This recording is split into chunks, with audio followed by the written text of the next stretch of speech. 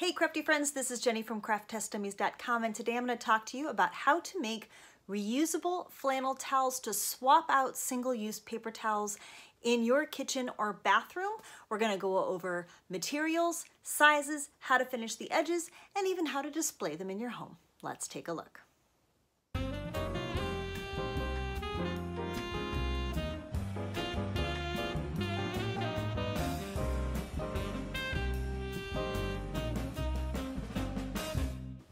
So let's take a look. This is a commercially purchased unpaper towel or non-paper towel, and really what it is a length of flannel that has been serged with an overlock stitch, and this is just a normal thread. This isn't fuzzy polyester, and from what I measured, the purchased one is about 10 7/8 this way by about 9 1/2. So I used these in the kitchen. They've worked great, and we use them for hand towels, wiping up spills on the counter, almost anything you'd use a paper towel for, except for like really messy things. Yeah, I don't want to like soak up bacon grease with this, but it was a reasonable replacement.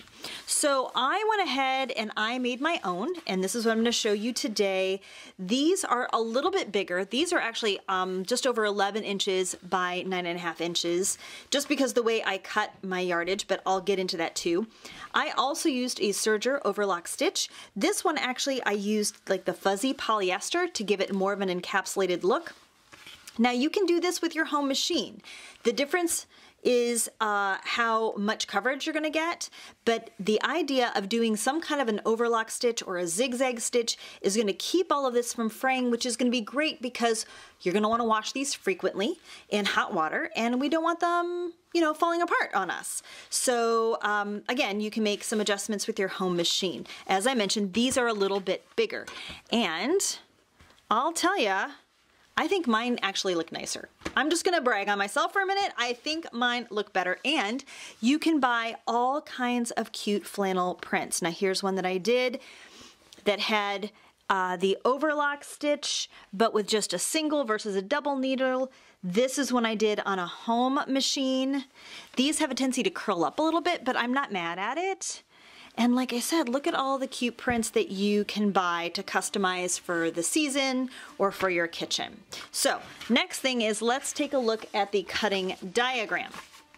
So here I just graphed out for you a piece of fabric that would be, let me do it this way, 44 inches across by 36 inches wide, because that's usually what commercial fabrics that you can get like at Joann Fabric or Hancock or whatever. And I actually grayed out the 1 inch on each edge for the selvage. Now you can use that depending on your fabric. Sometimes it's printed all the way to the edge, sometimes it has those little dots, and you don't want that necessarily on your finished project. Because these are towels, I don't really think it matters, but I just cut it out so that you could see that if you took the remainder of your fabric and you measured 10 inches wide by 12 inches long, you can get a dozen of these towels out of 1 yard of fabric and have a little bit left over, and I can show you what to do with these 2 to 3 inches at the end. So when you get your fabric, the other thing you can do is cut off the selvages and then just fold it in half and in half again, which is kind of what I've done here. And see here, this is the one selvage that you could use. Here's the selvage that you don't want to use. So you would just fold this in a way. Now this is flannel, so it's a little on the sticky side.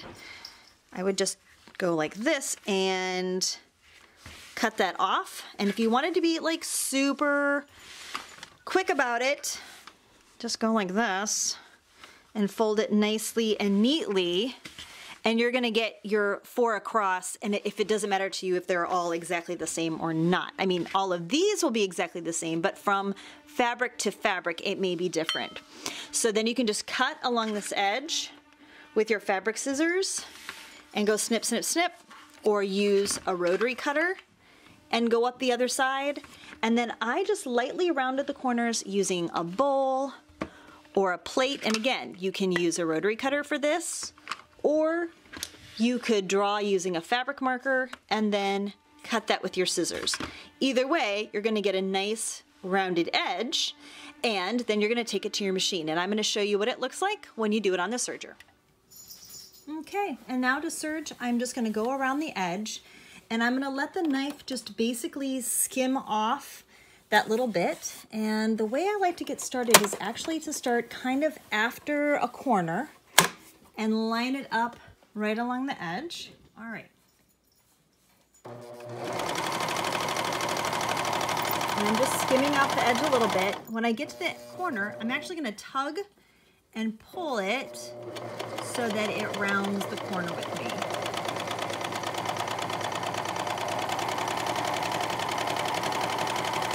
And my machine is threaded with 4 threads and basically a woolly nylon so that I get really nice coverage on the edges.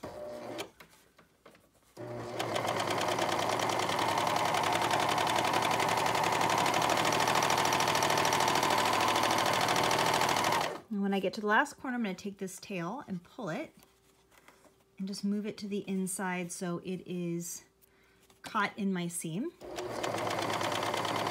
One last bit. And then when I see it getting close to the edge where it's already started, I'm going to just fold it kind of out of the way and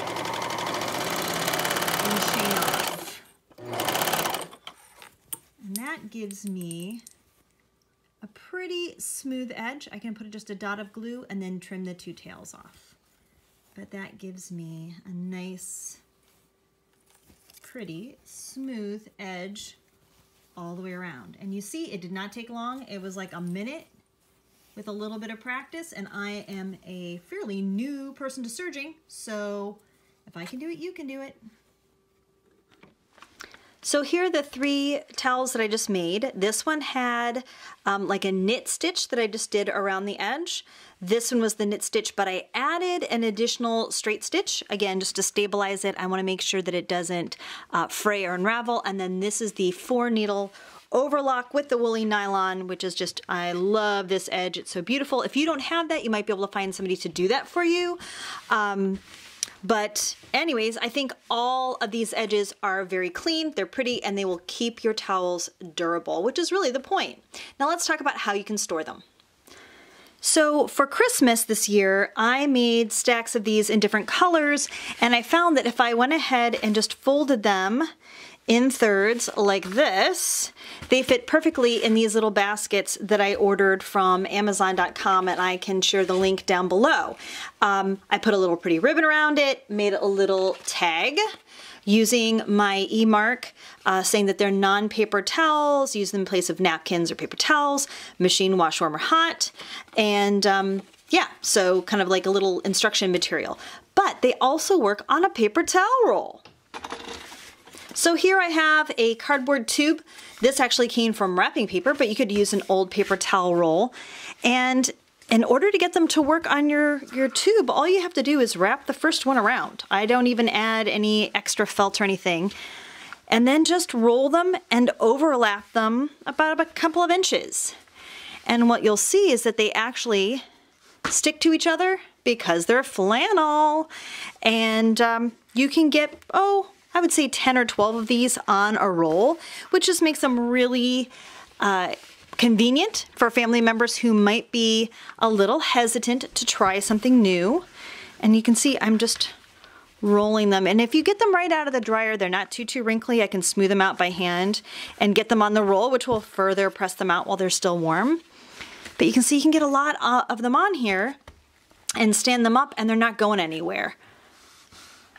And one last thing, you know those extra 2 to 3 inches at the end of the selvage? You can make cotton rounds. I cut these in about 2.5 inches square and then just use the knife on the serger to create the rounded edge. And if you're really looking to double down, you can use your favorite panty liner to trace a template and make your own. These are washable, no more extra paper products going into landfills, and no chemicals next to your most delicate skin. Well, thank you so much for watching. I hope you found this video educational, informative. Please consider giving a thumbs up, liking, and subscribing. Thank you so much for watching, and have a crafty day.